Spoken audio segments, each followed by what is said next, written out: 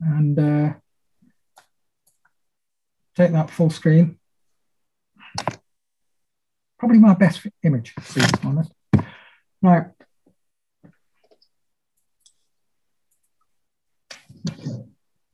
So that's effectively my website, which you're not bothered about. These are the people I currently work with. I do a lot of the write-ups for Lighting Rumours. I shoot spaghetti images. I do a lot of write-ups for Photography Academy, official photographer for the World Food Championships, and I've given lectures at the World Food Championships along the summer. It all sounds very interesting, but it isn't. Elinchrom and Olympus. I'm an ambassador for Elinchrom and also Olympus. Now, where I started. Okay, second from the left would be me at the age of 15, which is when I started my paid career. If only I knew then what I know now, I'd have done something far more interesting. Okay, automotive photography. Fascinating image insofar as, go on, anyone got rough ideas as to the speed that we're shooting this at, the speed of the vehicle and how it was done, just roughly. And I'm taking you through from basic stuff through to a little more interesting. Shout out, Mike, if anyone says any kind of speed of the car. No, I mean... Nobody? Right, okay. Not yet. I don't think they realise this was an interactive quiz, Michael. You challenged them to interact with other human beings. Was it stationary? No, it was 4 miles an hour. We were walking alongside it. We were using a shutter speed of 1/13th of a second. The camera was attached to the car just with 2 suction cups and then zip tied across that on a tripod. Walking along, just a manual press of the shutter release. It was a D3 back in the day. But it gives you the impression of speed. Okay, it's far easier than trying to kill your camera at bloody 90 miles an hour. So this is where we start doing things a bit more interesting, creating more drama in the image. This image was for the launch of the Jeep in 2011. When you mentioned Ron Carter, this was then Carter equipment. It's actually shot just with one light. It happened to be a very large beauty dish. You know, they do, I think it's a 72 centimeter beauty dish, or they used to. And it gives a very broad but focused light. And this was taken, it's a nature reserve, which obviously we managed to plow up quite nicely. And it was doing these sort of images, I realized that I was getting more interest from the clients I was delivering the images to. And also it was generating more interest with prospective clients. I think it was the dramatic skies and the fact that the vehicle would pop against the sky. Does any of that make sense? You can all nod. I've got one nod, so that'll do. This was for the launch of the, well, at the time it was a new Cooper S with the twin turbo. Very basic lighting on this. It's really nothing more than 3 speed lights across the back with a couple of smoke pellets let off and 1 softbox. That was basically it. There's nothing difficult about this image. It was just tripoded camera, standard exposure, kind of around 125th, enough depth of field to get the whole car in, and that was it. It really didn't take much to work it out. Your main problem is actually trying to get rid of the reflections. And you'll see on this one, we've actually got some. We've got 1 on the door and 2 by the light. This was before I started to realize, you know, cars tend to look better without too much by way of reflections. At the time, these were easily accepted by clients. They weren't looking for anything different. I'm going too fast. Tough. Now, moving on to the motorcycles. This is where we started to try and increase more of the drama. It's just an overcast day. And by dropping the background, so we're actually underexposing the main ambience, and then bringing up the main subject with the lights. It's only 2 lights on this. Most of the automotive stuff you'll see is just 2 lights. My biggest concern was you see the bulbous front on the sidecar. That was going to reflect a lot more of the light. And the initial test shot, I ended up with a flare up pretty much right in the center. And just by moving it, it was only a couple of feet to frame right. The focus of the light was then towards the engine. Of course, the engine being covered in grease, you get very little by way of reflection back. If that ate any reflection, it was going to come back towards me. You can just make out on the chrome strip on the edge of that sidecar the small amount of reflection I've ended up with, but nothing anywhere else. This was over in Wales about 2016, I think, might have been earlier than that. An old Indian motorcycle. And the one thing you'll notice is the sidecar is actually on the wrong side. The German bike, German-owned bike. So then we go on to here. Now, as you look at it, it doesn't look a particularly difficult shot. This was an engineer who was a motorcycle engineer, and most of his work is just run-of-the-mill stuff, repairing standard bikes and all the rest of it, same as any other shop. It's got a sideline where he actually restores what you class as the older bikes, the vintage bikes, the classics, this being one of them. And here, what I was after would be a hint of the workshop to keep it in context. We'll get the beauty of the bike itself across. Now, looking at that, it doesn't look a particularly difficult shot, but that's one of the bikes I shot on the same day. And you can see the kind of area I was working in. The lights aren't off for anything. And in fact, that's the workshop. And you can see on the right, one of the lights. The other light is in front of the bike that's on the elevated stand. You can just make it out in front of the handlebars on that bike. So the lights are gridded, so as we end up with a pool of light, those 2 shots gives us this bike here. Okay. Do we have any questions? Do you want to know the settings, the equipment? There's a question that's come up. Do clients ask for a lot of retouch work for reflection removal? I'm a lazy bastard. I try to make sure I don't have any reflections.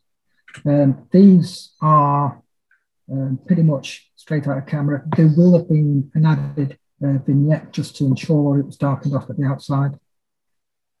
But particularly that one, there's very little retouch on that. You'll notice a circular shape, which is the pool of light from frame right, and you can then see the highlights brought in by the higher light that's frame left, and that's allowed to spill on the back to bring up the toolbox. But on this one, there wasn't a great deal. A little later, I'll actually take you through the post-processing on one of the images.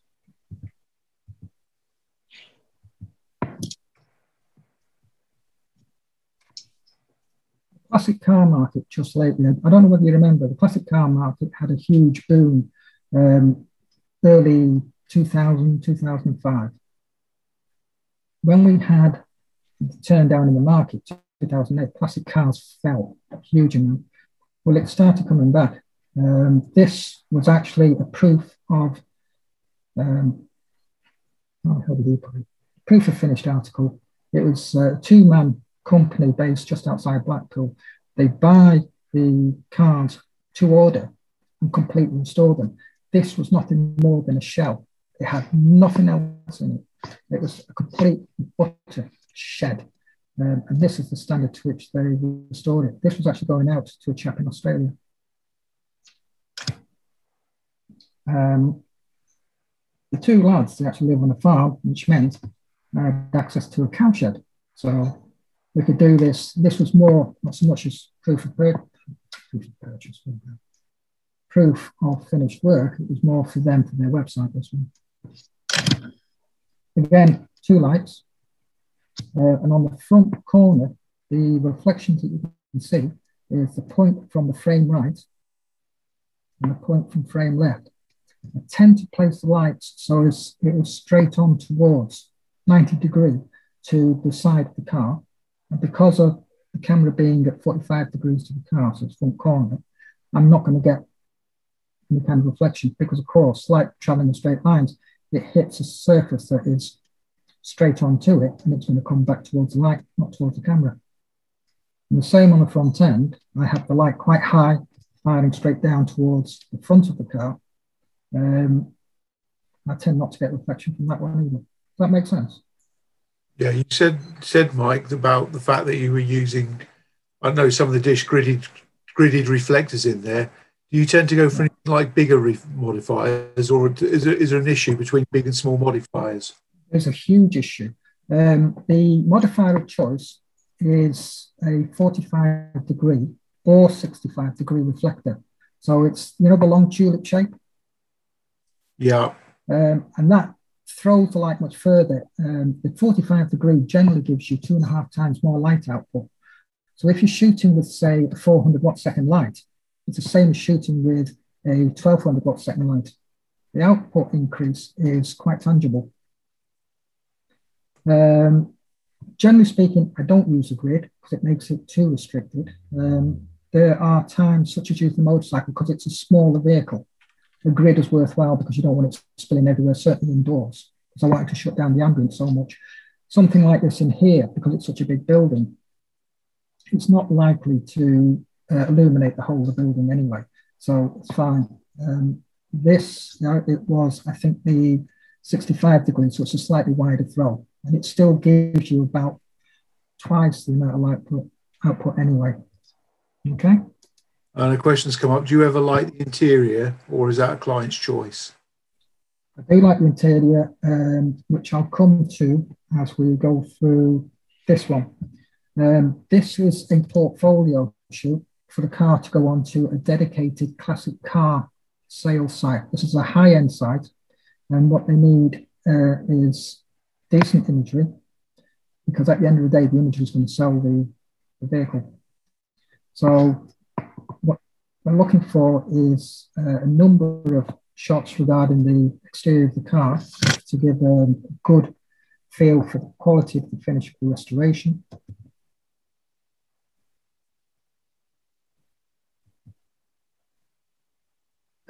Then you have interior shots, engine bay again, detailed stuff, and of course the interior. Yes, because if you're trying to photograph black and sunshine, you know yourself, you end up losing also. It just eats any kind of work that's there.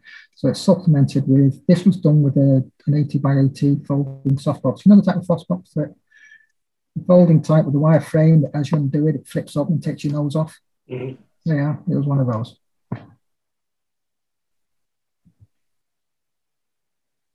I'm quite lucky because I wish I got to drive, but I don't. I get to photograph some quite interesting cars. This was a very rare McLaren repaired Mercedes, the old Datsun. Again, this would be shot for an auction site, I think it was. It might well have been a retail site.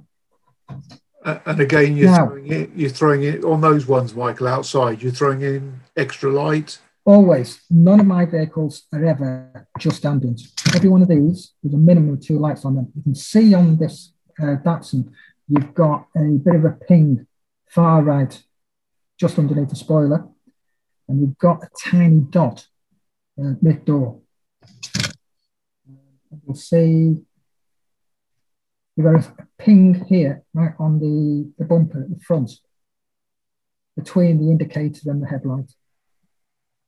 The reason you can tell it's lit as well, if you look under the car, you've got a double shadow. If you want to work out whether the car's been lit or not, always look at the shadows. Ignore the car, look at the shadows. That'll give everything away. Go back that way. Again, you can see the light. Now that's on the bumper there, just behind the rear wheel. that's come from the light, which is frame left, straight onto the door. If you've got all chrome bumpers, you're going to be screwed for reflections. And if you take the reflections out on chrome, it doesn't look right. You have to leave, or at least minimize some sort of something there. And occasionally I've intentionally made sure I've got something there. Otherwise the chrome can look matte, and that can affect the sale value. Now this isn't mine, thank Christ. This was a customer's image who sent to me, says, is this good enough to go on the website?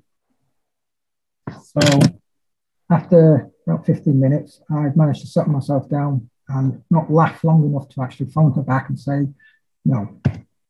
So this is where we started with the shoot. We positioned the car so we've got an interesting background. Enough room around it to pick about with the lights. Fat guy on the left is me. You'll see we've got the frame right light. It's not straight on. What I've done is I've angled this slightly forward so it's off 90 degrees but firing towards the door. That ensures that any reflected light then comes off going backwards, not forwards towards the camera. The camera, by the way, is Fuji medium format. And then the light frame left is just straight onto the bonnet, as I was talking about before. Now, before I go any further, I'll explain what I'm about to do with the camera in this car. What the shots you've seen, they're just straightforward, single image, lit, and then processed. To increase the, shall we say, the drama within an image, I will sometimes, and I've been doing it far more recently, bracketed the shots. Now, as you're aware, the standard bracketing, which you would use for architecture, is aperture priority, and then you'll just let the shutter up and down as needed. You can't do that with flash, as you know. If you do it with flash, you're going to screw everything up because all that's going to happen is it's going to affect the ambient, not the flash, and you stand a damn good chance of it going beyond your sync rate anyway. So you can't do it on aperture because it just screws everything up. You end up with funky depth of field. So the final option, of course, is ISO, which affects everything.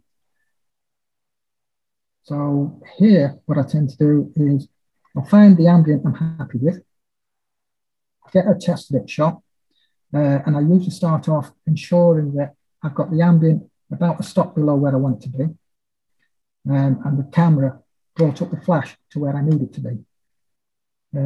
That would be shot at 200 ISO, usually 125th, because that's what my camera is sync speed at. I can get away with 160th because on the Fuji medium format, the shutter curtain shadow is actually at the top of the frame, which of course tends to be sky when you shoot the car. So it doesn't show up because it's ambient. Whereas your shutter curtain, obviously, the shadow is only seen when it's been a problem for flash. So shooting at 200 ISO gives me my base, and I use an app, the Fuji app, to control the camera, to then drop the ISO to 50, take a shot then, ISO to 100, take a second shot, ISO at 400, another shot, and the final shot at 800 ISO. The questions I tend to get is, well, what about noise? And for a start with the medium format, noise at 800 isn't really an issue. But if you're doing this with other cameras, you'll also find it's not really an issue because in the process of merging the bracketed images, you'll find that the noise is actually taken out just by the software. Okay? Now, that's a single frame. That would be the one at 200 ISO processed. You'll notice that the color is slightly lighter because it's lit higher than the ambient. The ambient is taken down a tad. Okay? This is a single frame before merge with the other four, just so as you know what we're looking at. All right?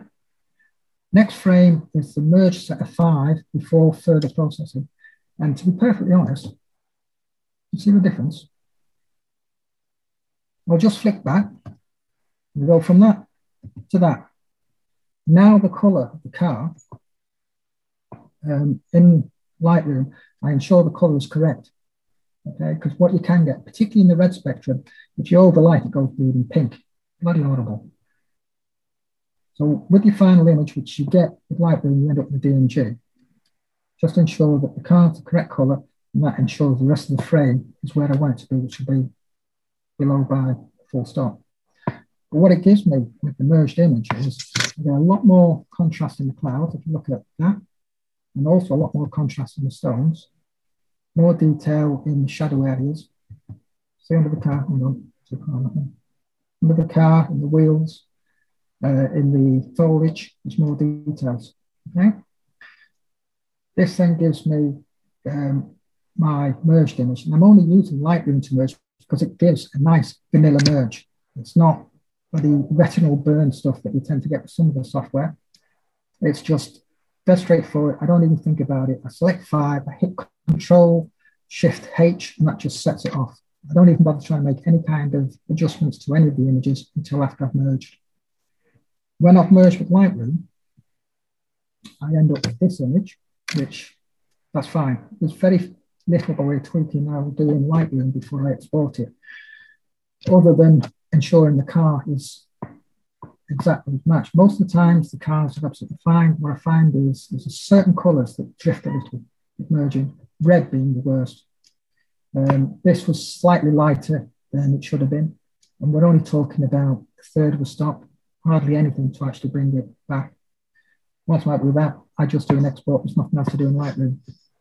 I then take it into Photoshop. This is the finished image.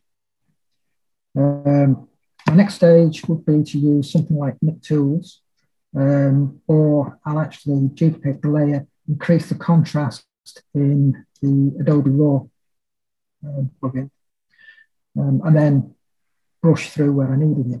If you notice, I've increased the contrast again in the stones, and the tree behind, in the center, and in the foliage, and in the clouds to increase the drama. That's basically it. Question, Mike. The control colors. Do you use the color passport, the passport checker, or do you use a grey card or anything else like that? Okay, I'm trying to find an excuse as to why I don't. I haven't really got an excuse. That's awful, really, isn't it? No, I don't. The stones are grey. You're fine.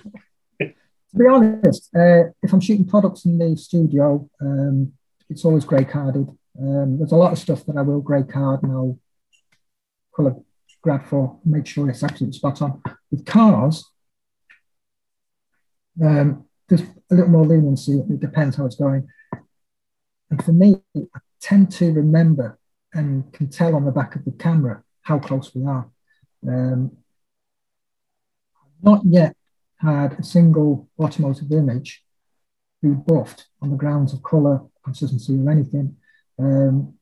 And to be perfectly honest, whilst I'm doing this stuff, there are some behind the scenes just shot on the phone, and it's surprising how well a phone will give you a good reference. But with most automotive stuff, I don't colour balance. It's not the same kind of requirements. I suppose on the same question on that is, you get these cars that change colour depending on the angle of the light? Yeah, they're really interesting. Can we move on, please? To be honest, we're talking about wrapped vehicles, and there's one coming up, which you'll see. Okay. Now, this is a vehicle we just talked about being wrapped. That is not my image. Please do not think for 1 second this is my sudden image. It's not. The lad that owns the company, so that was based at my wife, not at mine. The lad that owns this company, Ash, really nice lad. He's actually become one of the UK's best vehicle wrapping companies. He travels around the world. He teaches wrapping skills on behalf of the manufacturer of this particular wrap material. And this was the same colour shifting bloody stuff that Mike's just mentioned. So this was Ash's effort that he had on the website. sent me an email saying, I've got this vehicle, company vehicle, his own. I've wrapped it. This is what I get. It doesn't do the wrap justice. What am I doing wrong? This was his other shot. Now, you'll see how it's very pink here, and yet it's more purple there. So, standard reply, it's dead easy. I know exactly what you're doing wrong. You're doing it yourself. This is where we ended up, which is a deserted car park, which is no longer there. They've pulled it down. Okay. Now, you see the reflector mic. That's the 45 degree. It's a long throw. Okay. It gives you 2.5 times the output, so you can have it much further out. So you can keep it out of the frame. Or you can turn it down so you're not chucking loads of bloody power through it. Again, you can see where I've set the camera. The ape swinging off the light in the background is me.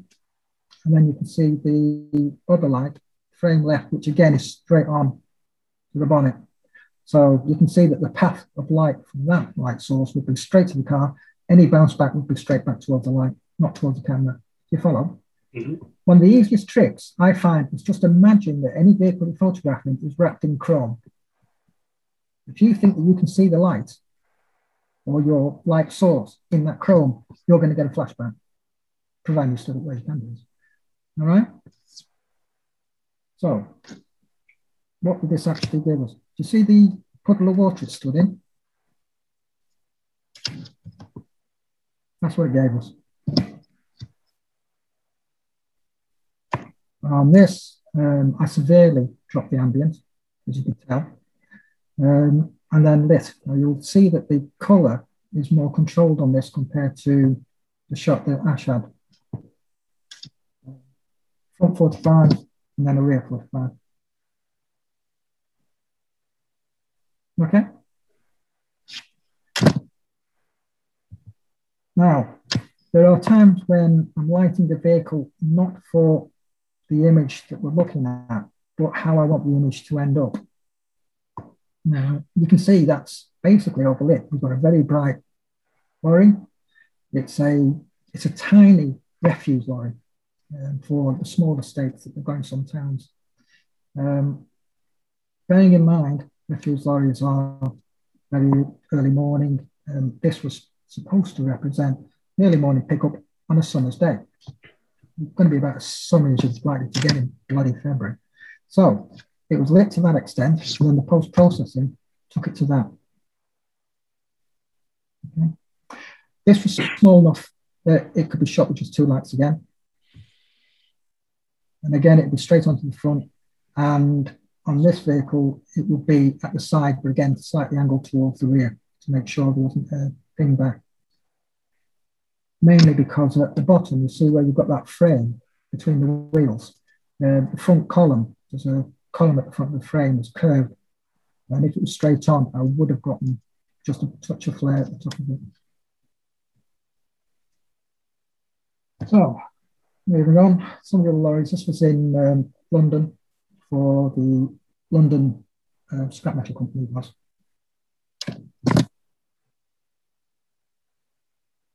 This again was a bracketed shot, and it took 3 times as long as it should have done because the sun was in and out like a pig in yo-yo. So usually I get the first couple of frames fine, and then the sun disappeared. I have to restart again because by the time the sun came back out, the clouds had shifted too much. It would have screwed up the composition. Same technique again.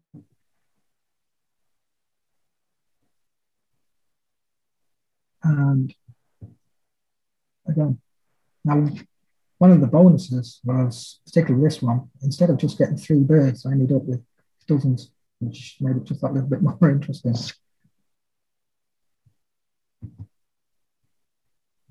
Now, even the lorries this size, you can get away with using just 2 lights, which is what these were.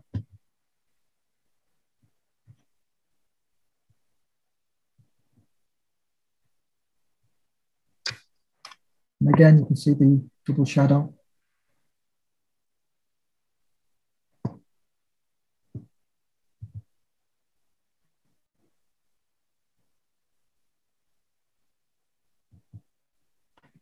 This was huge. This was taken Saturday just done at Carlisle, and I ended up having to use 4 lights purely because of the length of them thing.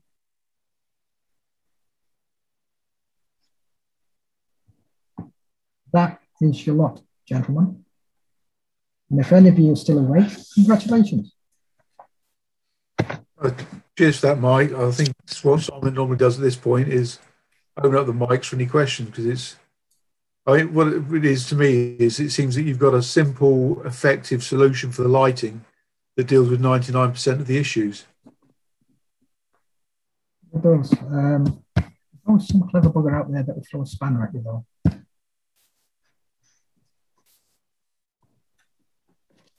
Do you have questions?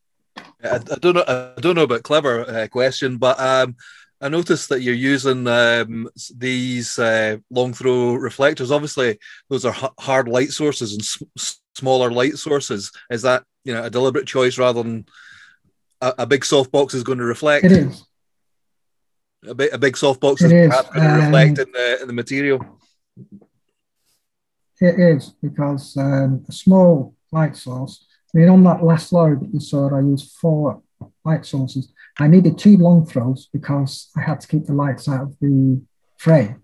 But 2 of the lights could be much closer, so they were just standard reflectors, the standard ELB 500 reflectors, which is it's just small. But you want to keep the light sources quite small, so if you do get a reflection of it, and you can see it in the car, it's much easier to take out than something like a 150 octa. You use a 150 octa and you can see it in the car, you're going to end up taking the door out. I suppose it looks more like a natural specular highlight as well. It does. I mean, this is why it worked, as you could see on the Datsun.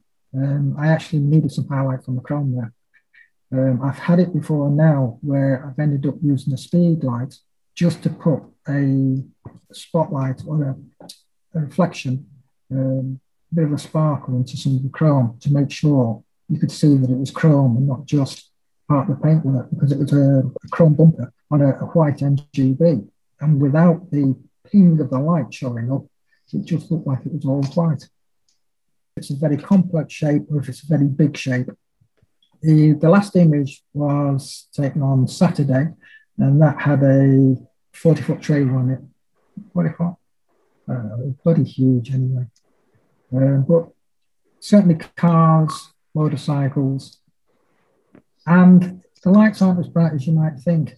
Quite a lot of those, you end up with an output on the Elinchrom system of 4, which is equivalent to about 100 watt seconds. So you'd almost speed up.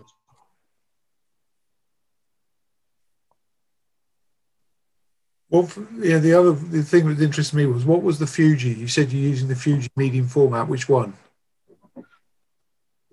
That's the 50S. The GFX 50S. Yeah, I've had a loan of one of those, and it's an interesting. So it's a 50 megapixel. It is. It's a dangle camera certainly for automotive. I will be upgrading to the 100S as soon as I can convince. Should we just leave it there? Say quietly how much it is. Yeah, vital equipment. Actually, it's a really reasonable price piece of equipment for what it is. To be honest, the issue I've got isn't that I want it. The issue I've got is trying to stop Helen from buying it outright now, because she's a dance and performing arts photographer. She's stolen my bloody 50S as it is, and she knows that the 100S has got a far better focusing system, so she's after that. So it's not really me wanting to get it. It's me trying to stop her getting it too soon.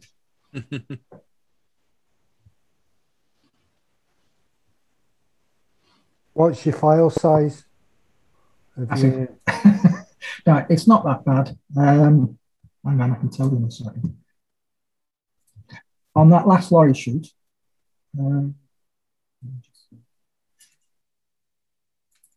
the raw files.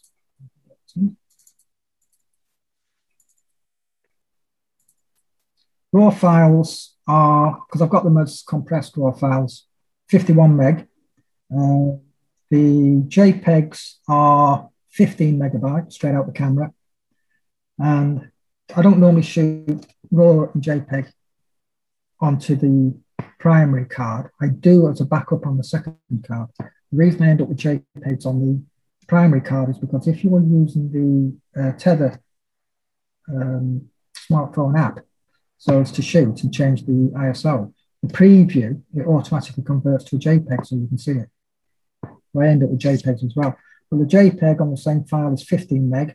And then when you do the conversion, you end up with a DNG file that's 164 meg. So considering you've got those huge files, what do your customers use these photographs for? What are they printing them out as huge posters, or what are their applications? Some of them are. Well, some of them are. And then, of course, there are those that just want them for the website. As you know, the biggest argument is, well, it's a waste of time using that for the website.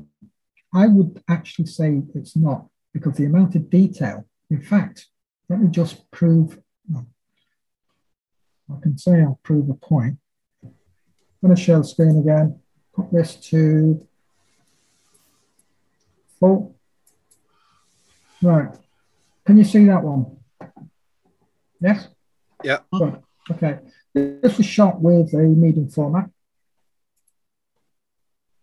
Give it time to firm up. And then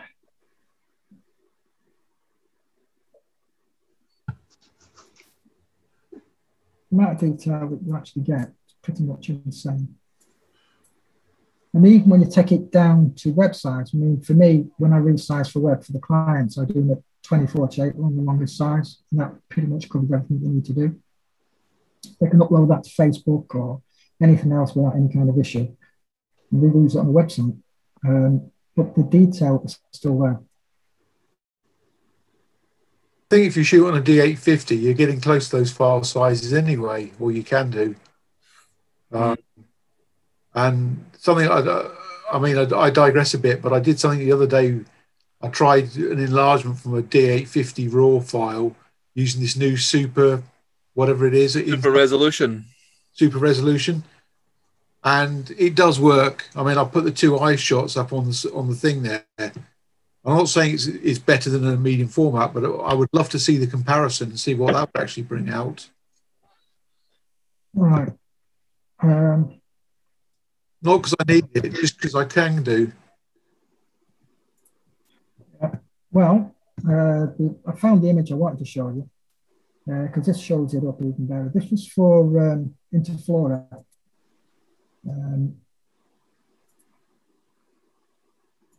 Okay. It's for a brochure. Now, they hadn't requested high resolution images. They just wanted some nice images for their magazine plus for their brochure.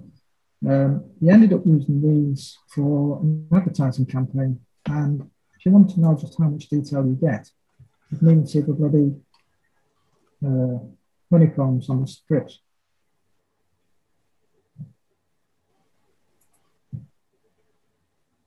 I'll tell you now, when I bought the GFX 50, which was dearer than it is now because it's come down quite a bit in price, it was worth every bloody penny. It paid for itself within the first couple of shoots.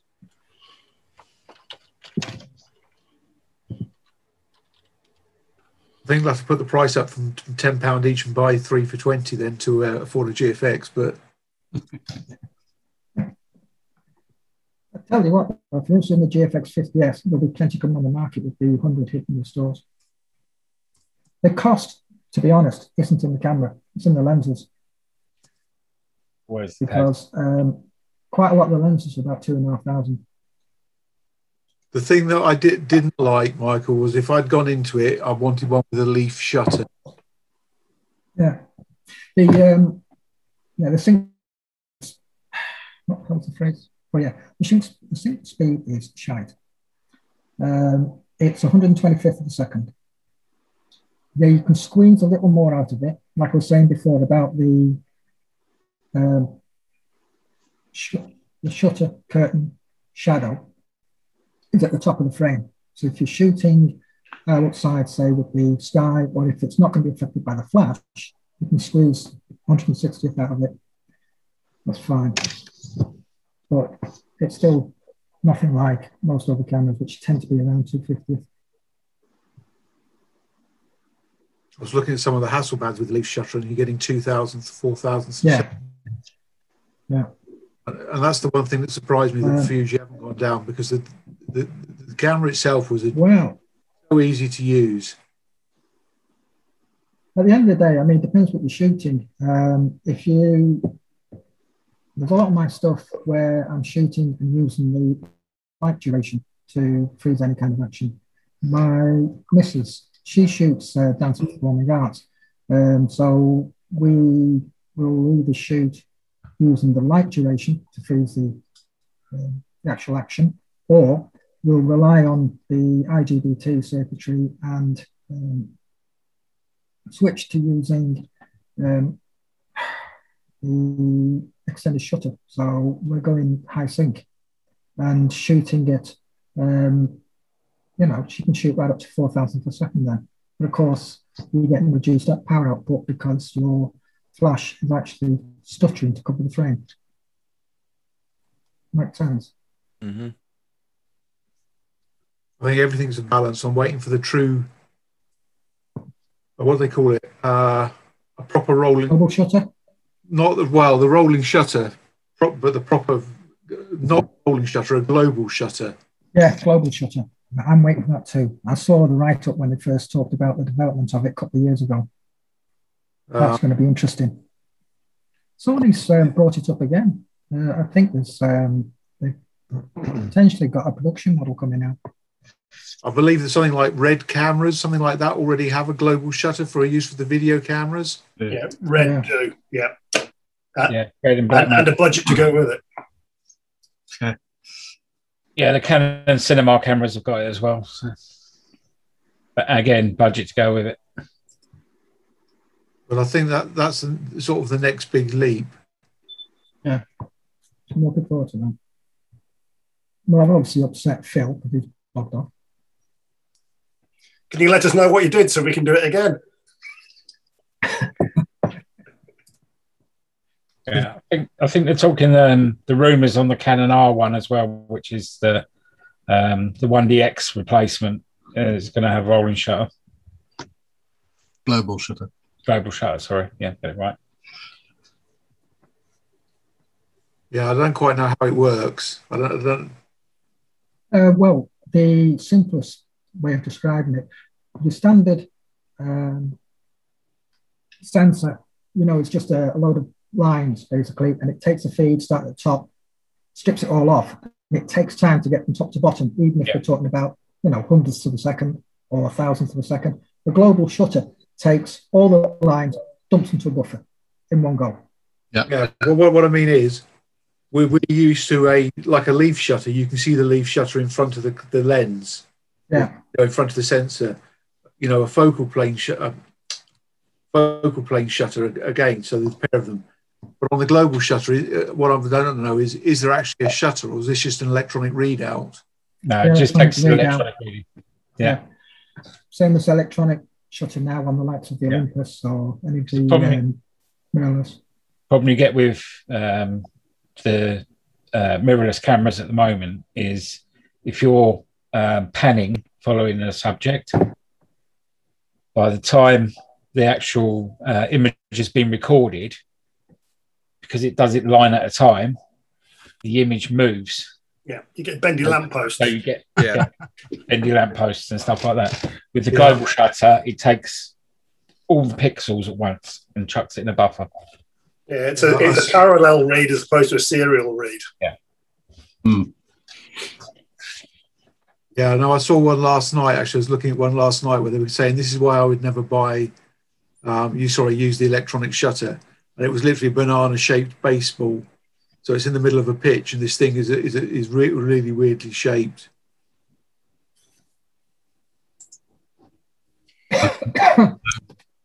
I just won't shoot baseball. It's cheaper that way.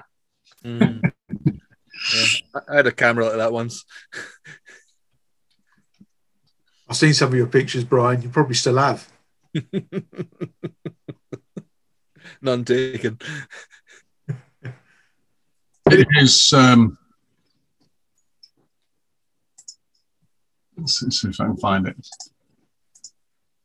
Extreme rolling shutter image. See if I can just share that. I can find my screen. Wrong way. I've got the screens wrong way. Front of you, Glenn. Yeah, I know, but I've got two screens, and the camera's on one, and the display's on the, and everything's covering everything else. I have to say, you're looking more and more like Joe 90 as lockdown carries on. I'm working on it. I'm working on it. Bring up to his name now, it is getting curly. Oh, yeah. Here we go. I'll never say that. I wouldn't if I were you, Chris. There you go. A bit of extreme rolling shutter. Yeah, I've seen a few from props, but I've never seen one quite to that extreme. Yeah, it's a good explanation on this site, actually. There you go.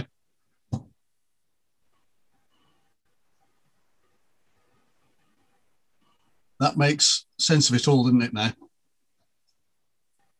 I mean, it's all right. I love Michael's sponsors, the Flash Center. Well, not the Flash Center, the Ellincrom is the one thing I have to laugh about is they call it the high-speed head, but it's actually not a high-speed head. It's the low-speed head.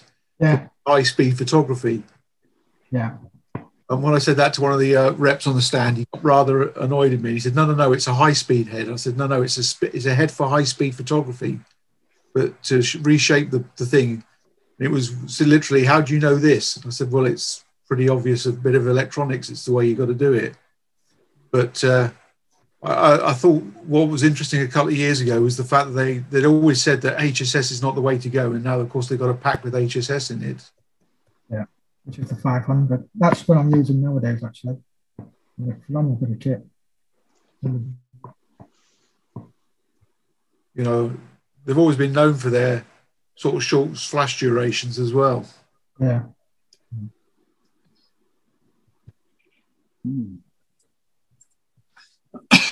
No, I can't afford one of those GFX. GFXs, no. GFX 50S, you should be able to pick up for about 3,000 for the body now.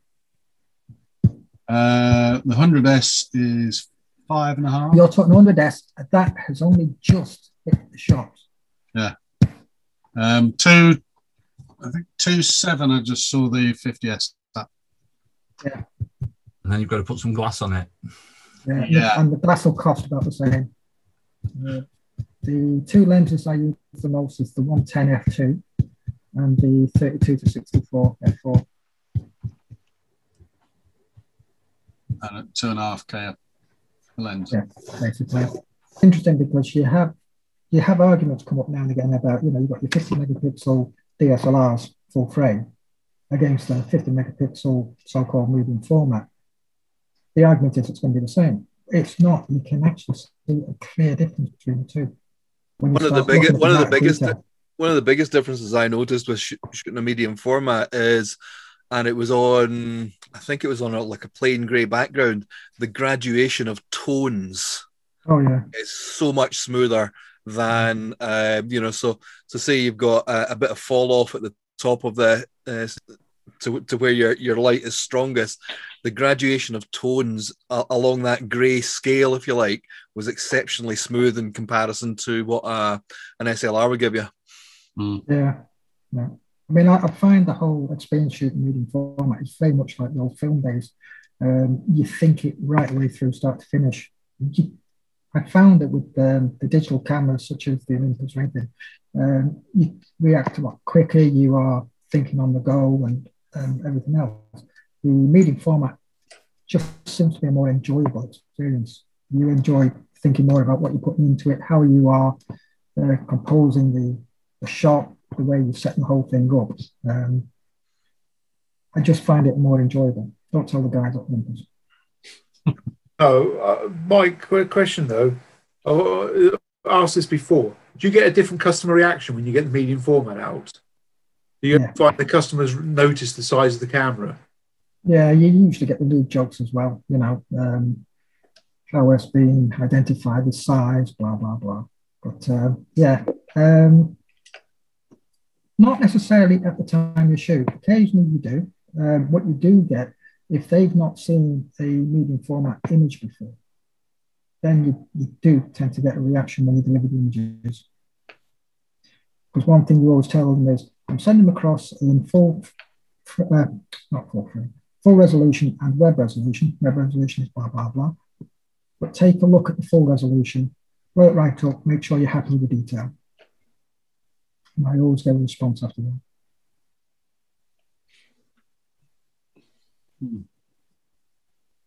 Anyone still away?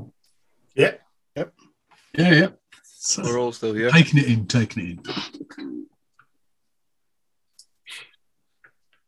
So all we really need to do is afford a very reasonable £3,000 medium format camera. Well, at the end of the day, you're getting a hell of a lot for £3,000 when you think that the D6 is, what, 6.5? Yeah. The new Fuji 100S, which is going to knock even the 50 straight out the bloody ballpark. We're talking about 102 megapixel.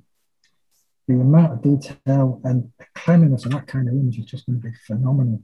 And what are they talking in price on that? £5.5. Yeah, £5,500. Like a D6. Yeah, well, it's £1,000 less than the D6. Yeah, it's 1,000 less than a 1D. Yeah. But it's horses for courses, isn't it, really? Absolutely. Wouldn't want to be using that at sporting events and things like that. The D100, though, should be fine for sporting events. It's got phase detection. It's not relying on contrast detection like the 50. How the hell did I end up a sales bloody rep for pissing bloody GFX? Talk yourself into it. I'm a pigging ambassador for Olympus, not GFX. Don't tell the guys at Olympus. Anyway, somebody's already said it, horses for courses. There are clients, I wouldn't pick anything else up other than the GFX because it would give them the best image. It's best suited for what they need the images for and for what they want to need, what they're going to do with it. There are others that I wouldn't touch the GFX for, and I'd reach for the Olympus. Food imagery tends to always be the Olympus. The distance, the actual shortest focal distance on the Olympus is pretty insane. It's about 2.5 inches in front of the lens. It's not a macro lens, it's just a standard 12 to 40 mil. And the depth of field is, the depth of focus is twice that of a full frame, and it'll be a hell of a lot more than the GFX. So I can get in really close and compose the shot exactly as I need it. And it's brilliant for food. I would not touch another camera at all for food. Olympus works wonders. Full frame, which is what I used to use for food, I couldn't quite get as close as I wanted. I used to use a D4, and I couldn't get the depth of field that I wanted. That was on the 24 to 70 on the D4. But the Olympus, it just made it all so much easier. I mean, on the Olympus, I know a couple of people locally that are doing wildlife with the. There's something like 150 to 500 mil lens or something ridiculous, or 400 mil lens. But the time you focus it in, it's. Yeah, there's the one I have is the 40 to 150, which is equivalent to using an 80 millimeter to 300 millimeter on a full frame, and it's f2.8 right through, and it's that big. Which, if you've got a very small screen, makes it really tiny. Obviously, if you've got a wide-angle screen, it's about that big. Yeah. No, it's just at least one of the guys I've spoken to recently has said about it is the fact that he no longer could handle a big lens and moving to the Olympus. That's why I moved from Nikon, because I used Nikon since 1977. I'd used bits of other kit as well, because especially in the film days, you could use the Tamron with the adapter or two, so you could have several different bodies and use the same lenses. That was fine. It was once I started getting onto autofocus lenses that kind of screwed all that up. So I stayed with Nikon for most of the paid work anyway. But I tried the Olympus, and the original Mark 1 was great, but the noise was an issue once you started getting above 800 ISO. it was an issue to what I wanted it for anyway. So I still use the D4 for quite a lot of stuff, the low light stuff at weddings or things like that. But I used the Olympus for the food and a lot of the other stuff. And as soon as the Mark II came out, the dynamic range and the noise handling was identical to the D3, Nikon D3. That's fine. I picked up my Olympus Mark II. I went back, picked up the D4 and sold it to Mr. Nacko. Where the hell is he? Sorry, no, we only get his twins on. He had my D4 off me.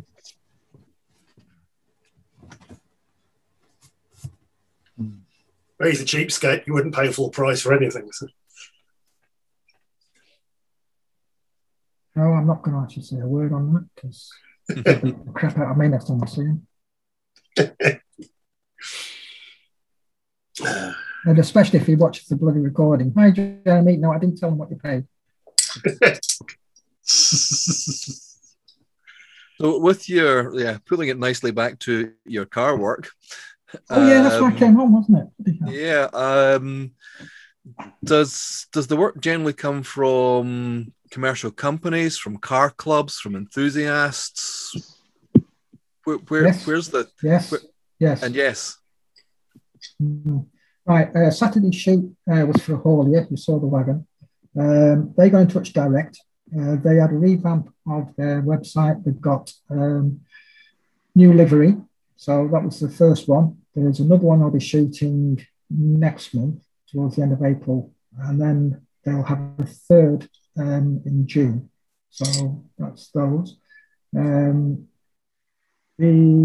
wagons tend to come, it all tends to come either from the manufacturers when they've had a new either design or like the bespoke body manufacturers. Quite often they'll want the images of their product in use because quite often it's one-off. CP Davidson, they build bin lorries. You saw some of their bin lorries in the presentation, one in the sunset and that kind of thing. They have the same kind of body that they keep building again. And then you've got the likes of Sterling GP who get an order for a specific body or they have a need for a job to do. So they will then design a body to meet that need. So each one of theirs tends to be different. So they'll have that shot. Cars, there's the company out near Blackpool where I shoot in car so that it's proof of finished quality. That Red Alpha went out to Australia. Then there's the other classic cars where they actually want the images, basically to prove the quality of the work. But the images are then either used on high-end classic car auction sites or on classic car listing sites. And the repeat clients have told me that they can tell the difference because they get a higher price. There's a chap in Preston I've shot several of the cars for.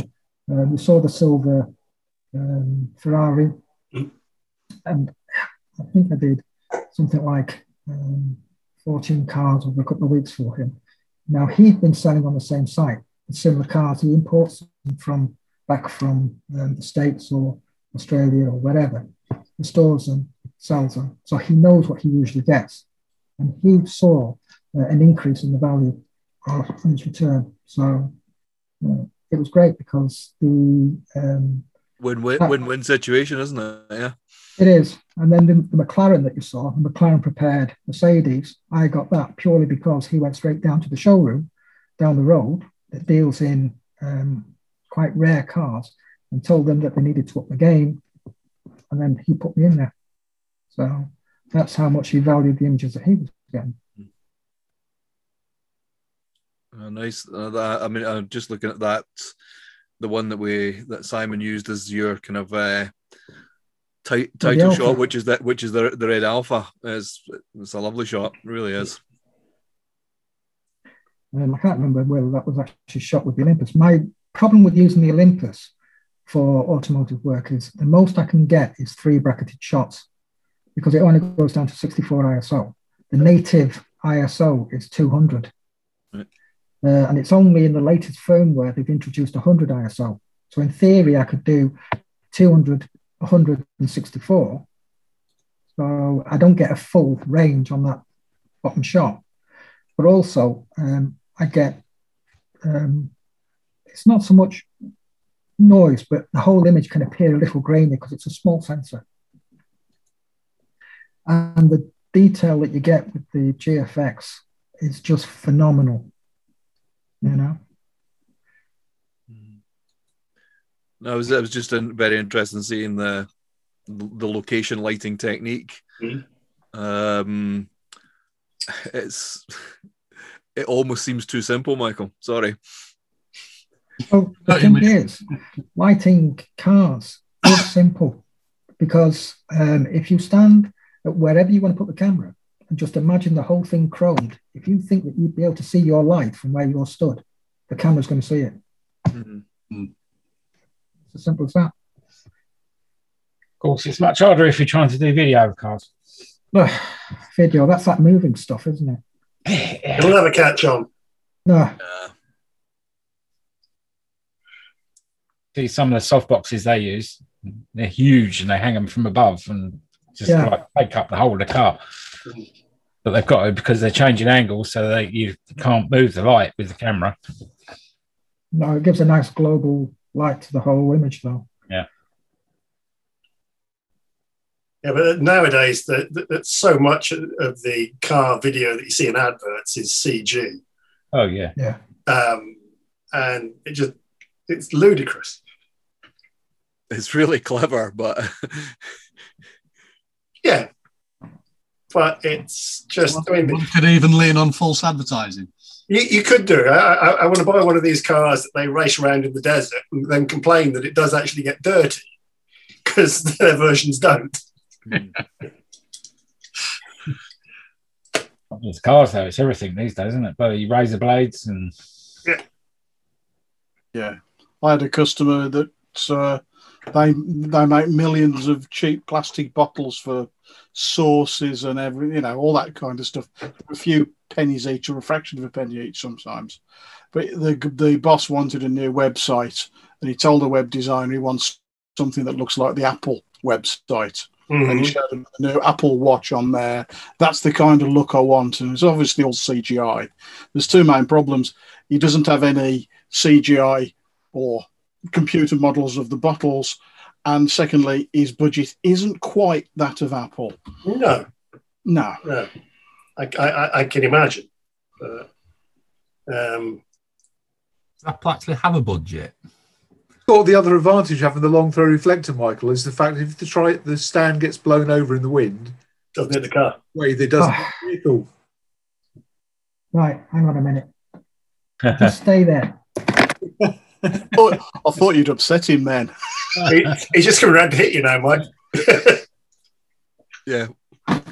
He gets his voodoo doll out the drawer that looks like Mike Weeks. Oh, this is going to be a Colin Brister model. Right, gents. When it gets blown over in the wind, you end up with edges like this. You see the dings? But you know what?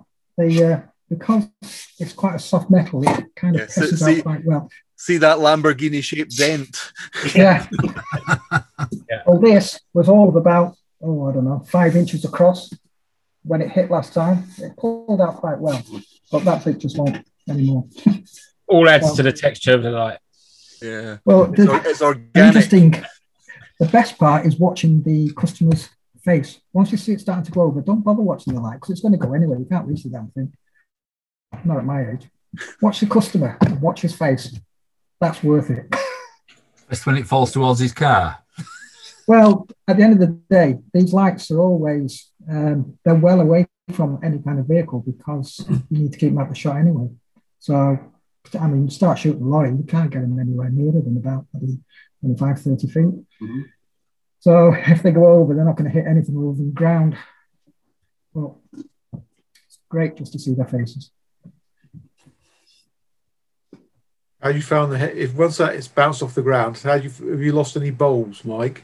Yeah, 2. Hard enough. One was on it was a shoot for, I can't remember. It wasn't automotive. And then on one of the automotive shoots, it seemed okay and it was still firing, but on the following shoot, it was dead.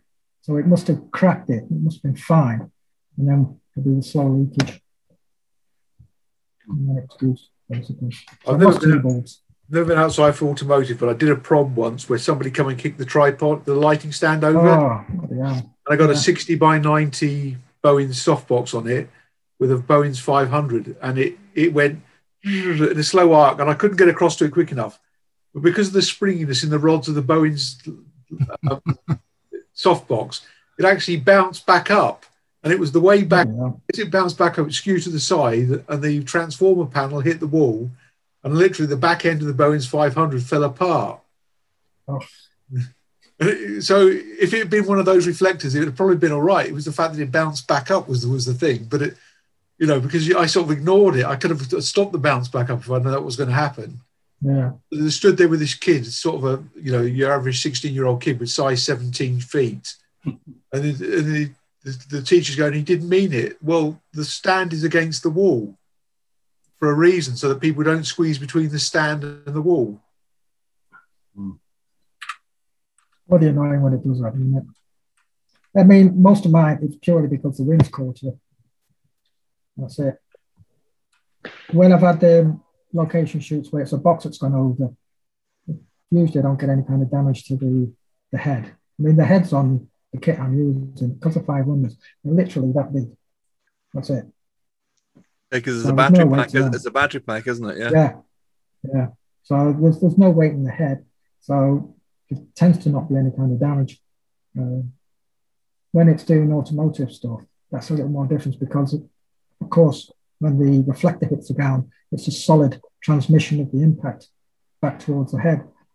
Sometimes it doesn't have any problem. I mean, well, I'm going to say sometimes, most times it doesn't. I've only done 2 bulbs in Christ knows how many years. So that's not bad going. That's why I had one where similar. It was I think it was a prom shoot or an event shoot where I was using 8600s with the extension head, and the stand. These guys come rumbling through this straight through the light stand, knocked the thing over. When I put it back up, tried to fire, it didn't fire. I thought, oh no. So I thought I'll peel back the scrim of the softbox, and the bulb fell out. The bulb was fine; it had just dislodged from the head and was sitting inside the softbox. When I pulled back the diffuser cover, the bulb fell out and smashed on the floor. Oh, bloody hell! It would have been fine otherwise. I was gutted.